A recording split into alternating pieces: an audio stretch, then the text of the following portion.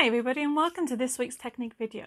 This week's all about side seams. Now I absolutely love side seam cards because they're so easy to create. There isn't a right or wrong way, there's just your way. There's so many, you can use any theme, you can use any size card, and once you get the concept, the possibilities are endless. So I'm going to show you how to create a side seam from scratch, and I'm going to be using the collection this week that's on promotion. Check out the website on debbimore.co.uk and go into the Digi kits. We're using the Vintage Botanical. As you can see behind me, I've got some gorgeous cards showing that lovely kit.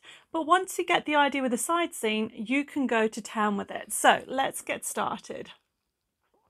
So to get started, you do need to have a base card. So I have got an A4 card blank just there. Now I'm not really measuring, and you don't have to. All you need to do is a fold back concept. And what I mean by that is I'm folding this back. So make a card blank. So this is my card blank, and I'm using an A4 turns it into an A5. And to create a fold back, okay, all you do is fold this back. So whichever size card you do, you get this concept. Now this is the starting point. Now you can use a square card to do this technique to make them smaller, or you can actually go larger. And then the next thing that you do is you do need a paper trimmer, or you can use a ruler and a knife. And I am not really, you have different measurements.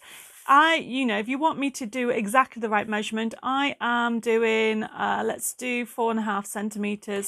There isn't a right, as I said, a wrong way. You can just cut off whatever you want. So you need to just make sure you go through all the areas, all the sections, which I have there. So that creates two parts. And this is how easy a side seam is.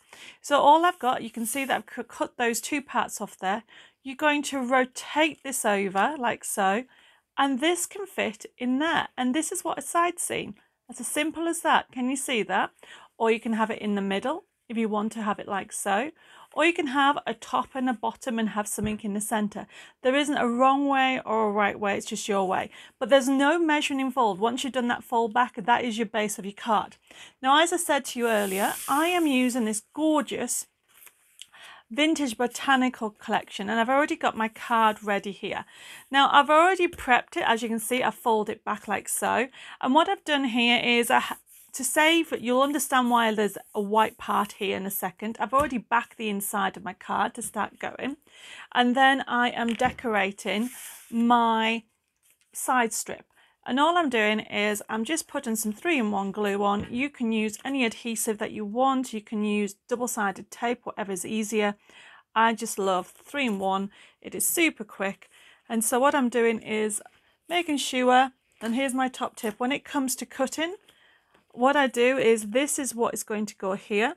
Now you can cut directly once you've actually stuck it on, and this is how I do it to get it flush.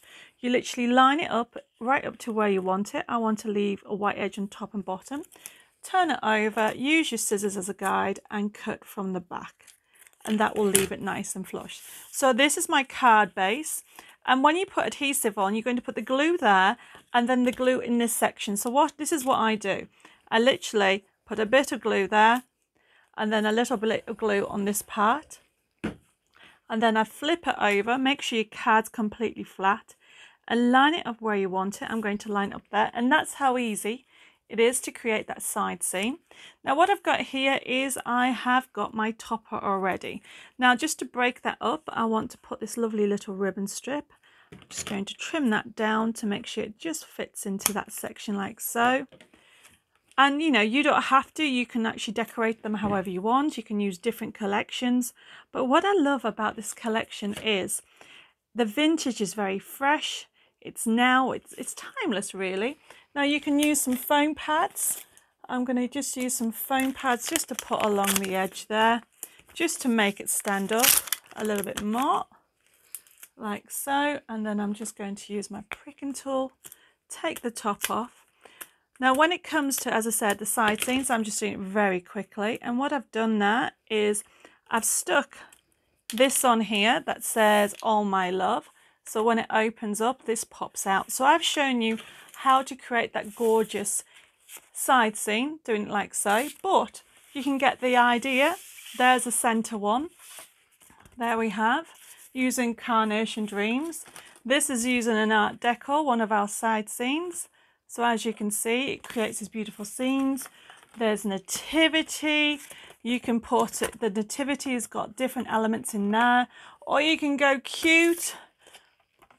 The possibility, everybody, is endless, all starting from one single side scene. So I hope you've all enjoyed that, everybody. Remember, no measuring, very easy to do. Have a go and happy crafting.